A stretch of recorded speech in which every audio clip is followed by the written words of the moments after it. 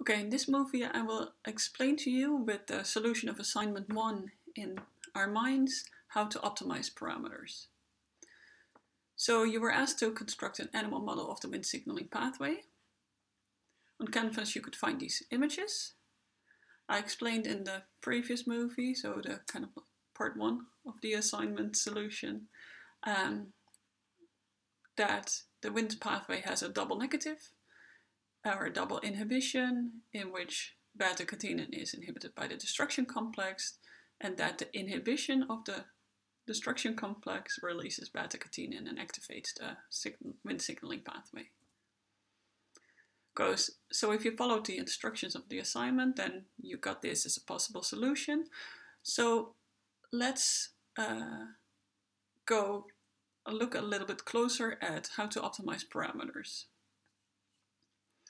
So in this video I'm going to highlight two methods for optimizing parameters. The first one is to rescale the k-factor. So I put this slide in with the different steps, but I'm going to show you a video in which I explain these steps. So in this video you first start up Cytoscape. I always get all kinds of warnings and things, but that's okay.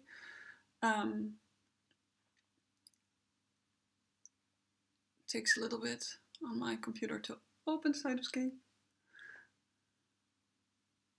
At least allows you to see which versions I'm using.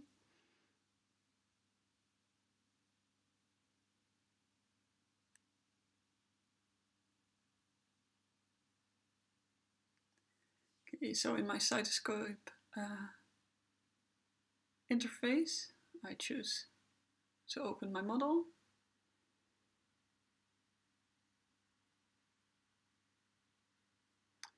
And then the first thing you need to do is you have to run the model. And it's not so important that you, how long you run it for, but I chose 400 minutes.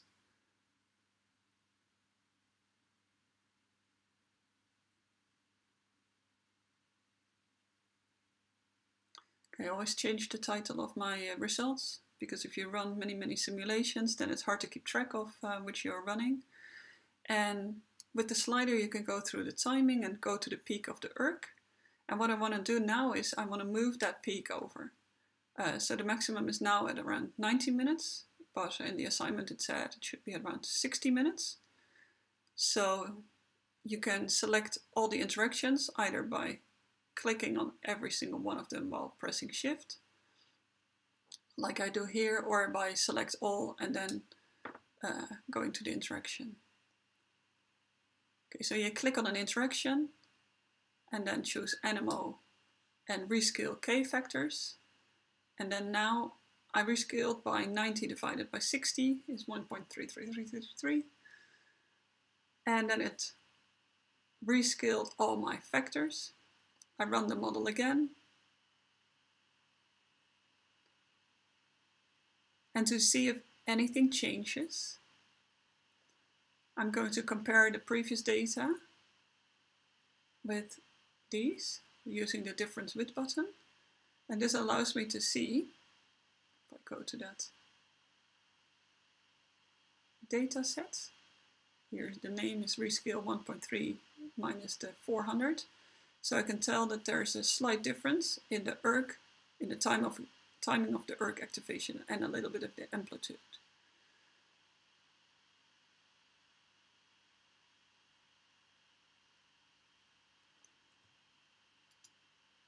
Okay.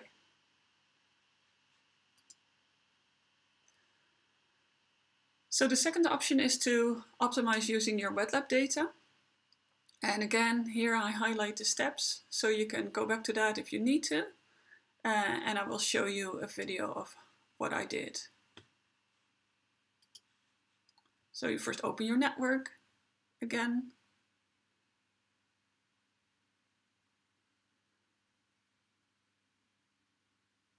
You then run a simulation.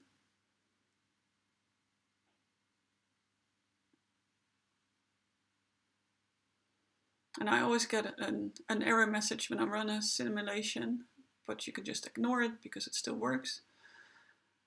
Again, I did 400 minutes.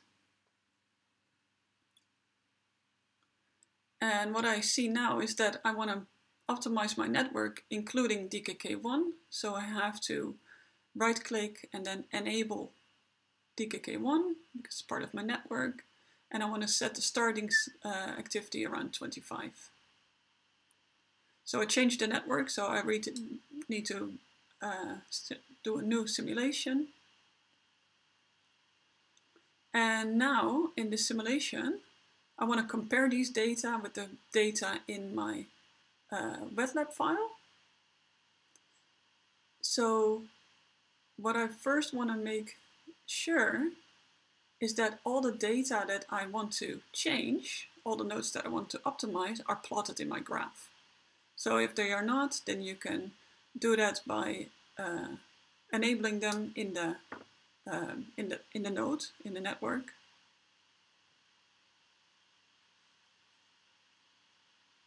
Okay, so I want to first check my CSV file.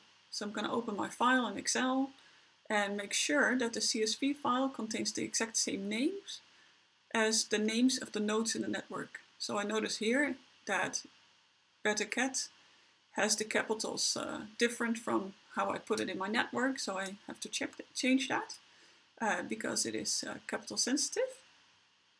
And also I have to make sure that the time in the first column is in minutes.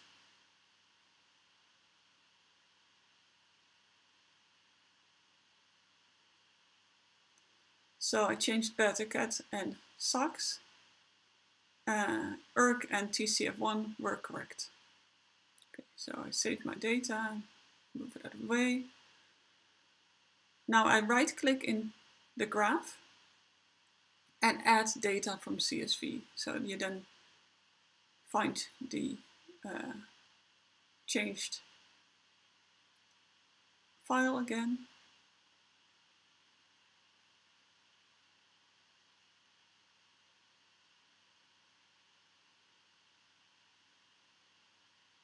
Open it, and now it will open the data in my graph.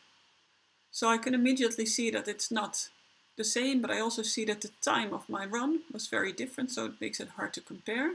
So I'm first going to do another simulation for 1440 minutes, the same as my wet lab data, and then import my data again in this new graph by right-clicking on one of the lines.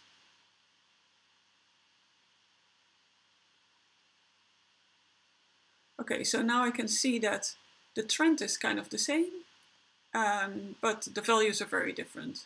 So I have an indication that the topology is similar, but it needs to be optimized. So I now select all and then click on one of the interactions, ANIMO-Optimize K values. And this allows me to choose my CSV file, and it will immediately start running. And this may take a while depending on the number of interactions that you want to modify and how well the topology of your data is, of your network is. So after a certain amount of time, it will tell you how long it took and ask you if you want to keep your parameters. So I say yes. And at this point, I always save a new version of my model.